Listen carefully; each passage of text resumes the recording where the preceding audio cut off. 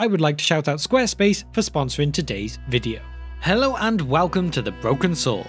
Today we are looking at what the Wargs are and where they came from. Build me an army worthy of Mordor.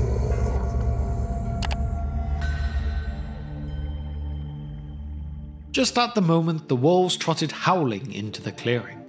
All of a sudden there were hundreds of eyes looking at them. Still, Dori did not let Bilbo down. He waited till he had clambered off his shoulders into the branches, and then he jumped for the branches himself, only just in time. A wolf snapped at his cloak as he swung up, and nearly got him. In a minute there was a whole pack of them yelping all around the tree and leaping up at the trunk, with eyes blazing and tongues hanging out. But even the wild wargs, for so the evil wolves over the edge of the wild were named, cannot climb trees. The Wargs, also known as the Wild Wolves, are a race of creatures used by the forces of evil from Middle-earth. Their first true origin is not known, but we can make some educated guesses about their history. Although they are described in The Lord of the Rings as being the servants of Sauron, it is thought that they could be much older, being descendants of the creatures that had originally been bred by Morgoth all the way back in the Elder Days. If we want a good background on just what these wargs really are, then there is no better place to look than a description from the legendary Tolkien scholar Tom Shippey. When talking about Tolkien's wargs, he says along the lines of that warg, or the wargs, or wild wolves, are a race of fictional wolf creatures in J.R.R. Tolkien's books about Middle-earth. They are usually in league with the goblins or orcs whom they permitted to ride on their backs into battle. It is probable that they are descended from Draugluin's werewolves, or of the wolfhounds of the line of Carcharoth of the First Age. They are portrayed as somewhat intelligent, with a language of sorts, and are consciously in league with the orcs, rather than wild animals the orcs have tamed. The concept of wolf riding orcs first appears in the Tale of Tinuriel, an early version of the story of Beren and Luthien written in around the 1920s, posthumously published as a part of the History of Middle-earth collection.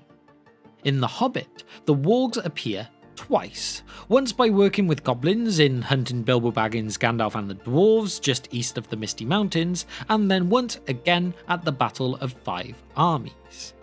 In The Lord of the Rings, they are most prominently mentioned in the middle of the Fellowship of the Ring, where a band of wargs unaccompanied by orcs attacks the Fellowship in Eregion. And also then, during the War of the Ring in the Third Age, being the years 3018 to 19, wolves prowled outside the walls of Bree. Here they get distinguished as just regular old wolves, as they are just looking for food. So now we have looked at Shippey. What else can we add to this? Well, the wargs are mainly based from the Hithaiglir, better known as the Misty Mountains. But are these wargs really any different from the wolves that are also mentioned by Tolkien? Well, if we look again at what Tom Shippey said in that it is probable that they are descended from Draugluin's werewolves, or of the wolfhounds of the line of Carcharoth of the First Age. Well, what are these two? Well, first of all, both of these lines were said to have been bred and allies of the original Dark Lord Morgoth. Draugluin was the first werewolf. He was bred from wolves and then possessed by an evil spirit sent by Morgoth himself. He lived with his master Sauron in Tol in Galhoth, in Apasirion. He would eventually be slain by one of the hunting dogs of Arome the Hunter called Huan, and this would be in the year 465 of the First Age during the quest of the Silmaril. And from this, Beren and Luthien would use his pelt as a way to sneak into Angband itself, which is the dark fortress of Morgoth. But you may also wonder, well, why does this make them a strong link to the wargs? And this is because Draugluin, being the first werewolf, also had the ability to speak. And it is said wargs also had this ability, meaning it is likely they descended from him. But then what about the next one, being Carcharoth? He was bred from the foul breed of Draugluin. He was fed the flesh of both men and elves, and was considered to have been the greatest and most powerful wolf to have ever lived. He was used by Morgoth as a guard at the gates of Angband, and would be the one to mortally wound both of Huan and Beren. His most famous deed was when he bit off the hand of Beren while he was still holding a Silmaril, So, while swallowing the hand and wrist, the Silmaril went inside his stomach too. This would burn Carcharoth from the inside out, until eventually both Juan and Carcharoth would slay each other in combat. Surely not the best way to go at all. From the histories of these two, you could see how powerful they originally were when powered by Morgoth, and over the years having them breed to the point of becoming what we know as Wargs seems to kind of make sense. After all, like I kind of mentioned, the Wargs can speak their own language and are of course very wolf-like. It just seems to be the logical way of thinking.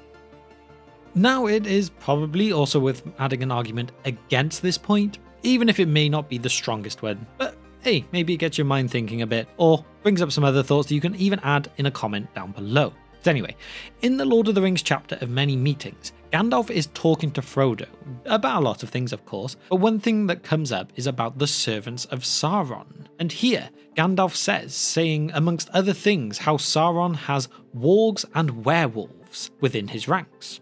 So Gandalf describes them as being separate beings, meaning there is a chance they did come from different paths, and maybe these wargs came from a different line to the werewolves.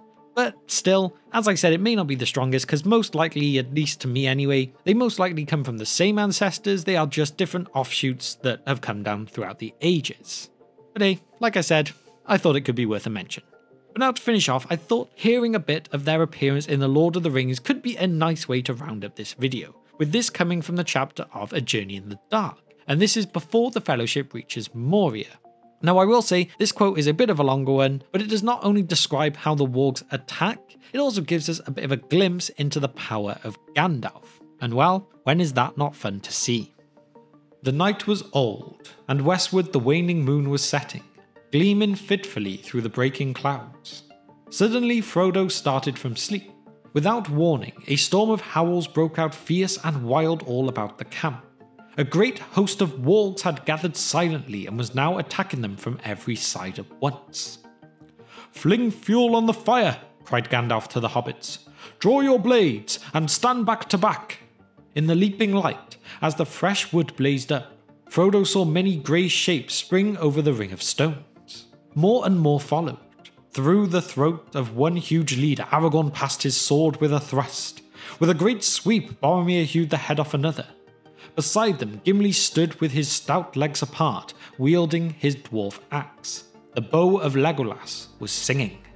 In the wavering firelight, Gandalf seemed suddenly to grow. He rose up, a great menacing shape like the monument of some ancient king of stone set upon a hill.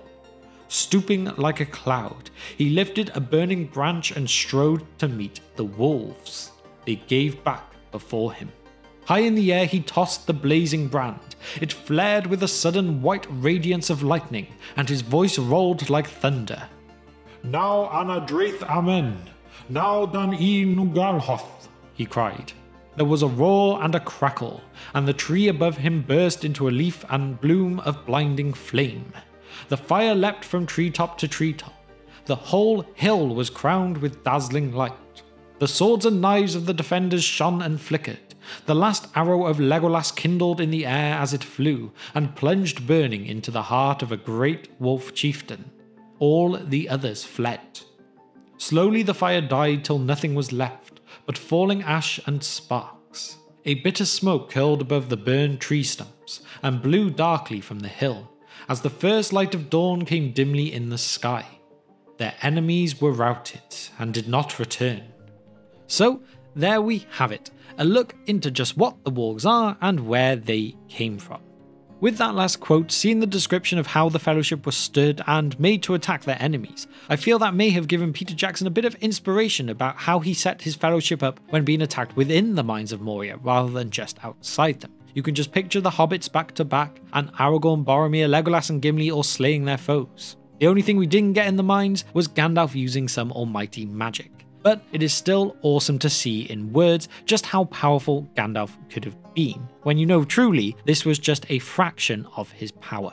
But anyway, the point that we were here to talk about. When you look at the creatures of evil in Tolkien's works, most of them can seemingly be traced back to Morgoth, with him having tainted something or other in some way, and the wargs don't appear to be any different. They are in some ways slightly different from wolves in that they are truly evil beings bred for a specific purpose, where wolves are more wild animals with no true allegiances. Wargs possessed their own language that was said to be dreadful, but by the time of the Third Age had become more submissive to allow the likes of orcs and goblins to ride them into battle.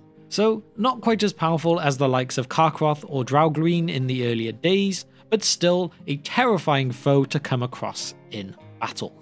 Now, before my question of the day, I would like to talk about our amazing sponsor, Squarespace. If you are looking to create a website, whatever your skill level, Squarespace makes everything not just simple, but very professional looking too. It is easy to include a fully integrated commenting system, along with the use of their powerful blogging tools to categorize, share, and schedule your posts. Do you wish to buy or sell something? Well, Squarespace's powerful e-commerce is easy to set up, with you also being able to add simple to use extensions. These tools can help you manage inventory, promote products, ship items all over the world, and much more. You need something? They have a way to do it. So go to squarespace.com for a free trial, and when you're ready to launch, go to squarespace.com/brokensword to save 10% off your first purchase of a website or domain.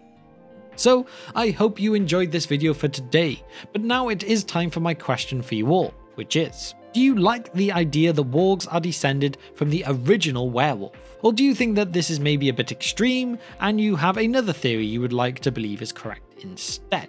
Maybe they are just some wild animals that had been bred with something else, and they developed the gift of speech. Who knows? I'd love to know your thoughts though, whether it's based on words written or just some great fanfiction in your own head. It doesn't bother me. So let me know all of your thoughts on this in the comment section below.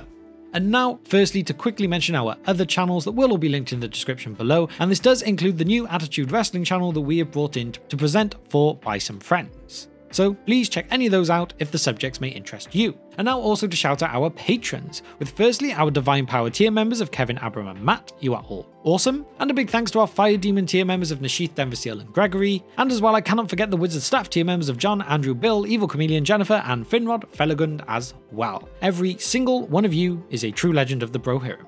And now finally, if you have managed to reach the very end of this video with me today and you are enjoying what you're seeing on this channel, then please think about hitting the like button on the video, hitting that subscribe button on the channel along with the bell icon too, so that you can be notified of all future uploads. And with that, I will say thank you again if you've managed to reach the very end of this video with me, and I will see you next time on The Broken Sword.